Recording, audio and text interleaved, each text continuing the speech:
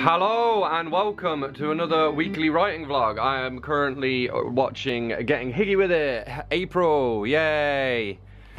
I said writing vlog, I meant reading vlog, although maybe I'll talk about writing. I haven't done any writing for a while really because I've basically worked for the last 7 days to try and I said in my last vlog I've got an unexpected invoice from the taxman for 1,500 quid, which for you Americans that's like $2,000 or something.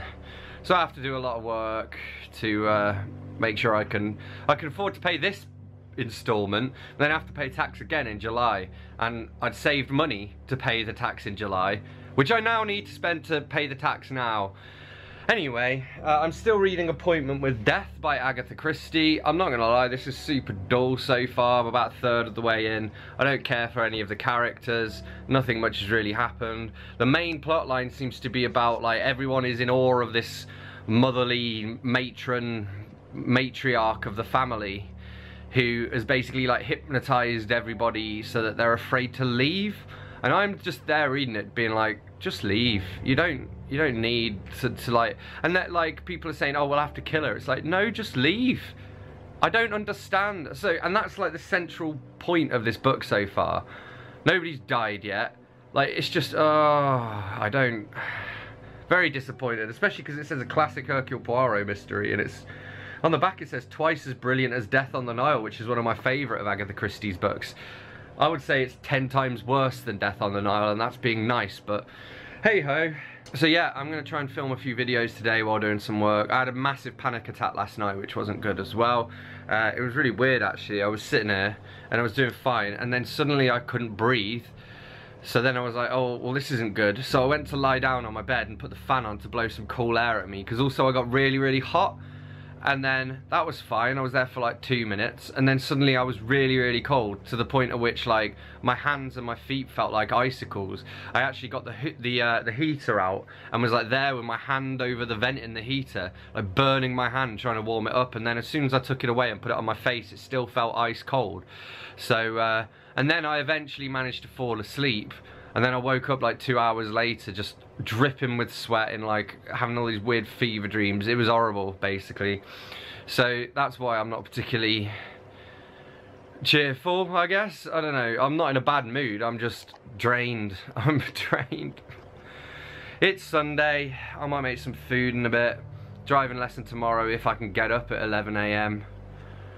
Yeah, there's some, in fact it's happening right now, there's some live music on in Wickham, but I'm not going to go along to it because I'm trying to, again, I've got to save money now for the tax man. Look at him. How are you, Biggs? You good? I think he's confused because I'm defrosting the freezer. Okay. Oh, am I blurry? Are we good? Okay, so it is now Wednesday. It's been a crazy couple of days really. I had a driving lesson on Monday which went really badly. Had a driving lesson today which went pretty well. In fact, he said it was my best lesson so far, so that is good. I've also been reading some stuff, been doing loads of work, haven't really tidied up very much, but I'm working on it, and I have at least done some reading. So, I finished reading Appointment with Death by Agatha Christie. I'm not sure if I mentioned this in my last video or not, because this could also just be here because I need to review it.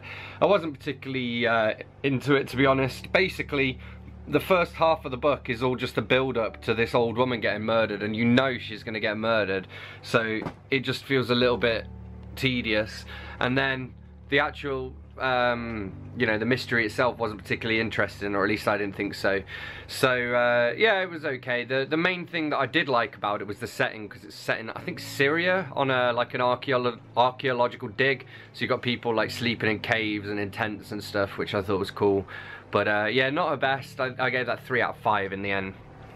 And then I read Gerard, Manley, Hopkins, As Kingfishers Catch Fire. So this is number 2 in the Penguin mini Little Black Classics. So considered unpublishable in his lifetime, the Victorian priest's groundbreaking experimental verse on nature's glory and despair. So the problem with it really for me was that it's just not my kind of poetry. I'm going to read you some in a second.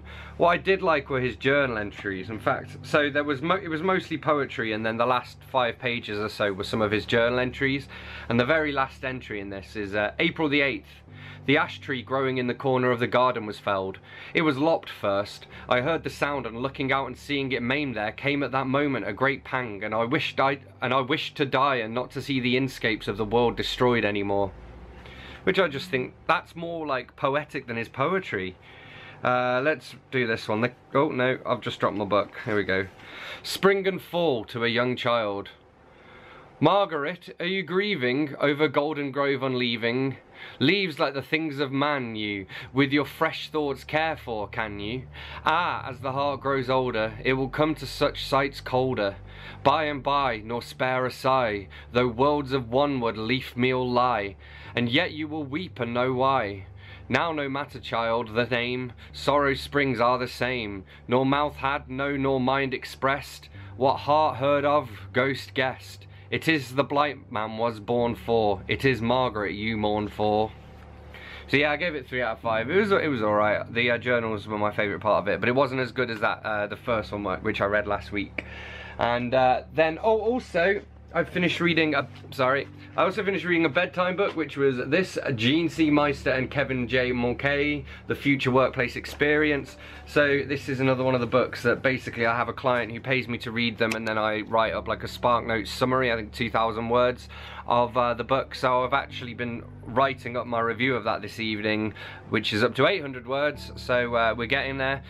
And yeah, it was okay. It was just a 3.5 out of 5 for me, actually. What I did say in my Goodreads review, I think, is that it's been better than some of the other ones, purely because the subheadline or whatever is 10 rules for mastering disruption in recruiting and engaging employees. And so I just think the fact that it was broken into those 10 rules and those 10 sections just made it a lot easier for me as a reader to sort of take in the information, but also for me now going back and writing this summary of it, it's just a much cleaner way of presenting the information, I think. So it is one of the better ones, I would say, that I've read so far. Not that I would necessarily recommend it to anyone watching, because I can't think of anybody I'd recommend it to, but you know. And then here we have The Mirror Cracked from Side to Side by Agatha Christie. So this is a Miss Marple book. I'm about halfway through, I think. I'm enjoying this more than the last one. The last one, I should know, is a Poirot book, so that could also have something to do with it, because I generally prefer Marple. As usual with Marple as well, she's playing quite like a nuanced role, you know. She's not taking centre stage in the investigation, but she is helping it along with a few hints, and that's when I think Christie's characters and her detective characters are at their best. I get annoyed with Poirot. He's too arrogant. So anyway, that's where I'm at the moment. I'm now gonna crack on with some more reading and stuff, and gonna edit some videos. I'm gonna do some more work as well. And we'll just see how the evening goes, I guess. I'll probably update you tomorrow. Bye-bye. Hello! It's Thursday. Alright, it is Thursday. We've come down here to see this little munchkin. Say hello to the internet, Biggie. You know, everybody only watches me so they can see you. Biggie's going to be chilling at home. I am going to the radio in a minute. I'm going to the radio, Biggie. I'm going to go and play some songs. I don't know how well it's going to go, because I feel very nasal today. But we'll be right. I'll sing some stuff. When are Biggs? Away you go.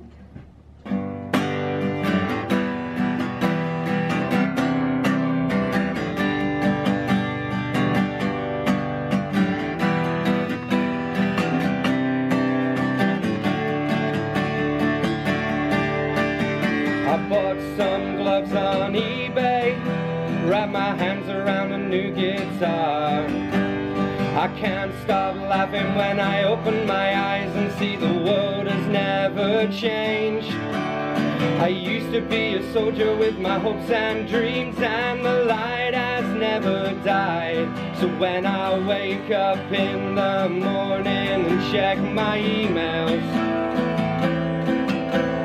I sometimes wonder if I'm better alive, but it's better than chasing dust. And now if you see me and I'm smiling, it's a lie you can believe in.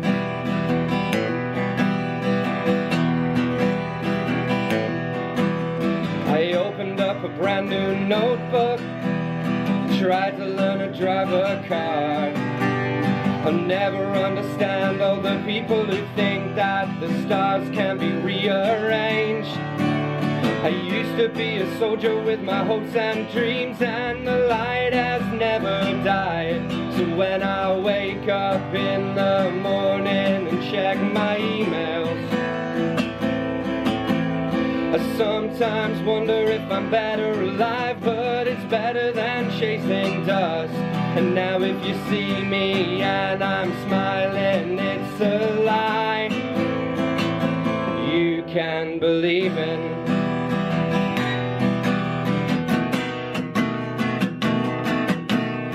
Everything is broken every once in a while, and there's nothing you can do. But when you fall asleep, your name will be in lights.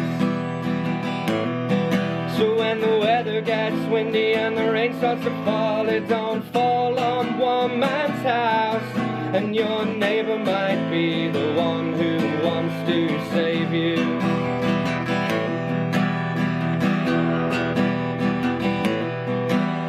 I like to tell my friends I'm sorry, 'cause they've never felt so far. I can't stop coughing when I try to sing, and my parents tell me I'm deranged. I used to be a spider with a web of deceit, but I only ever lied to myself. So when I get into the car and check my seatbelt, I sometimes wonder what to do with my life. I'll do anything but chasing dust. So now if you see me and I'm frowning, it's a lie you can believe in.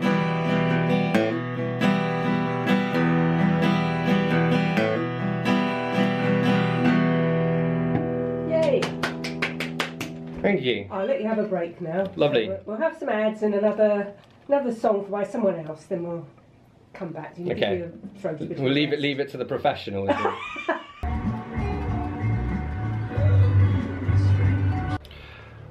Oh God, my hair. What is going on? Hello, I'm hungover a little bit, but not too bad. Oh, my eyes look blue today. Hello, blue eyes. Yeah, let me get comfortable. Where are we? So, I can't remember when I last filmed. I think it was a couple days ago. So, last night, Jordana came over and I made pizza, and I showed you the pizza because it looked good. It looked so good that I was like, I'm just gonna break, you know, like the how weird it is to like try and vlog things in front of people. But I was like, no, I have to film part of this pizza because it was so good.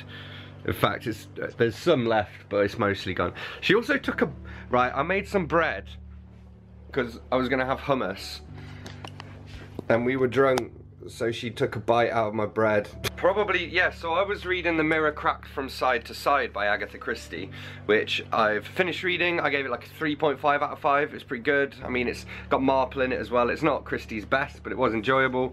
Quite a long one as well for Christie. It came to like 350 pages in that edition, whereas quite a lot of them are like 250, something like that. But yeah, really enjoyed it. And then I read The Saga of Gunnlaug Serpent-Tongue, which is like by Anonymous, because it's an Icelandic folk classic. It says, I think it's Icelandic. Ranging across Scandinavia, England and Ireland, a Viking Age epic of two poets in doomed pursuit of Helga the Fair. There we go. And so there's some little bits of poetry in it as well. But also, I really liked actually, just like little ideas in it. Like, so there was a duel between the two poets, and the one poet struck first and his sword snapped, and then the metal went through the air and just nicked the face of his opponent, and his opponent was like, I submit to you that I have won this duel because your weapon is broken, and he was like, and I submit to you that I have won this duel because I got first blood. And so they had to like say it was a tie, and then they decided to voyage together to like another country because then they made dueling illegal. It was good. It was good. I've explained that really poorly, but it was good. Biggie is in the window over there. Yes, just through the lights. And my current bedside book is Dune Messiah by Frank Herbert, which I'm reading as part of Duneuary. So I'm about a quarter of the way in now, but I only started it a couple of days ago, so I think I should finish it by the end of the month, hopefully. I made creamed carrot soup, and I'm watching Tim Minchin.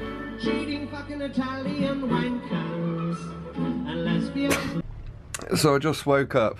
It's like 4 PM in the afternoon because my sleep pattern is terrible. Look at that. Look at it big. Oh, don't run away. It is snowing. Yeah.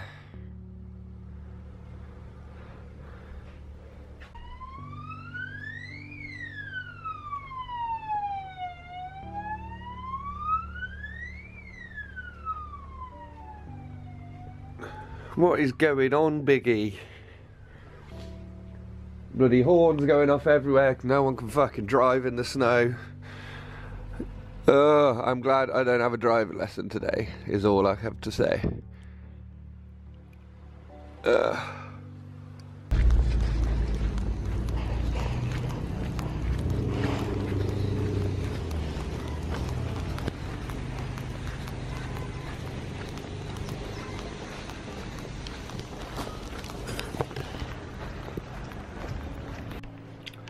Oh, it's blurry. Hello, Dane here. It is Tuesday. Usually is the open mic night at the Chiltern Taps here in High Wycombe, but that's not on because of all the snow and stuff. However, I'm not too worried because I was going to go, but I'm not like in a party mood, so I wasn't going to drink. I was going to have lemonade and possibly not even play and just listen to people. So instead I'm going to have an evening at home and be productive, which includes both doing work and some booktube. I've really caught up quite a lot actually in terms of my editing and whatnot. Most stuff is now like not late or not too late. Like I've just posted my Q4 favourites of last year, and then I'm going to have my overall favourites of last year. I've got this month's indie read-along videos ready to go this month. So most stuff now should be kind of kept up to date. We're all up to date with our wrap-ups, and I'll do my January wrap-up near the start of February. So all of that is good. I wanted to update you on some books that I've read. So I've read Thomas de Quincey on Murder Considered as One of the Fine Arts. So this is Penguin Mini Black Classic number 4. The provocative early 19th century essayist casts a blackly comic eye over the aesthetics of murder through the ages. And yeah, I gave this, I think a 3.5 or a 4, I can't remember which of the two.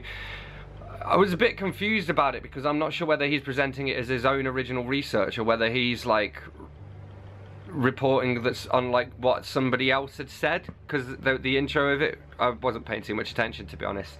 Yeah, it was quite interesting, and to look at some of the different ways that we as a race have looked at and dealt with murder throughout the years, basically.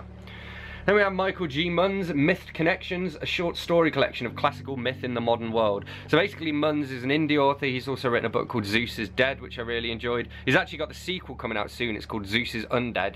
So I'm going to be checking that out as well when it comes out.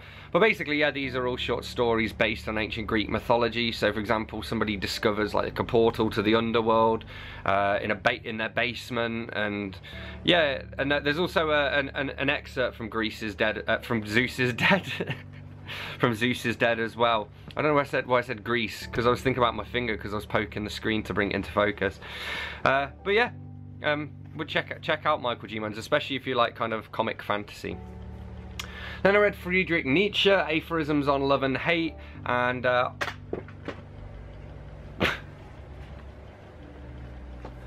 yeah, sorry, got confused. And on the back it says, the iconoclastic German philosophers' blazing maxims on revenge, false pity, and the drawbacks of marriage.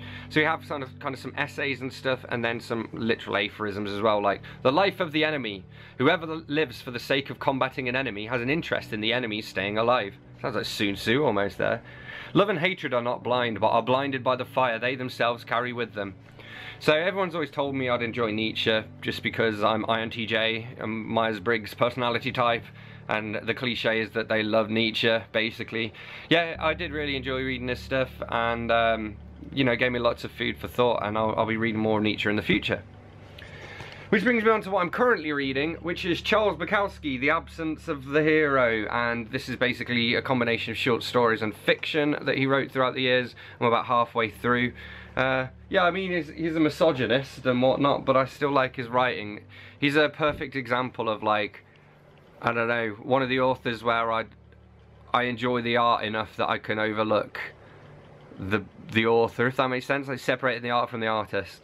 So yeah, I'm going to finish reading Bukowski, and then I guess I'll be on to another Penguin mini black classic. So yeah, I'll update you soon. Now to do some editing. Alright, I went to an open mic last night, but I forgot to take my camera, so sorry about that. But yes, it was lovely. I'm going to give you a quick update on what I've finished reading. So, I've finished reading The Absence of the Hero by Charles Bukowski. It was alright. I think I gave it a 3.5 out of 5. It's not his best, but you know, I still enjoy Bukowski's stuff. What I did say, my main criticism was that there wasn't really any flow to it, so it was hard to tell why they'd picked sort of certain stories, you know, and why they put them in that order, but it was fine.